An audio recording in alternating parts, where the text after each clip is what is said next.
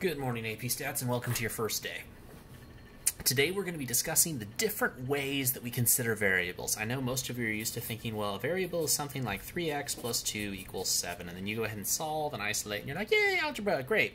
Okay, but today we're going to talk about different kinds of variables within statistics. Now, there are two main kinds of variables. There are categorical variables,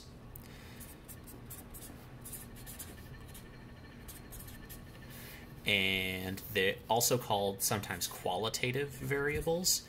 This is the one that AP Classroom is going to use, but they mean the same thing. And then there's quantitative variables.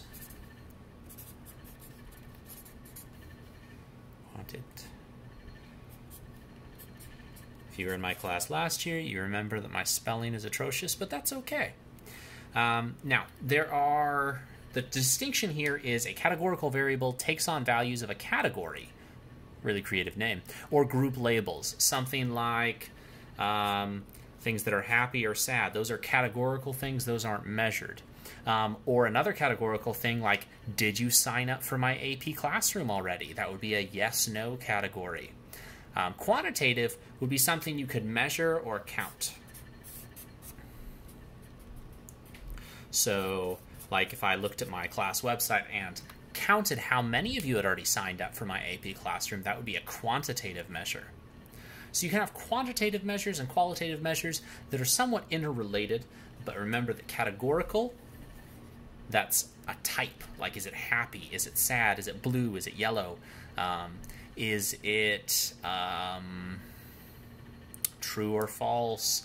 Is it in which category of BMI? BMI is a good one. Let's talk about that.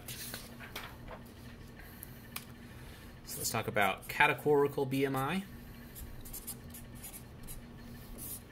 versus quantitative BMI.